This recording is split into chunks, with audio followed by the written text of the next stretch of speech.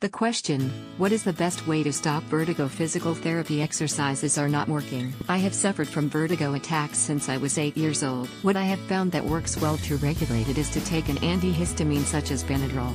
Antihistamines work well with vertigo.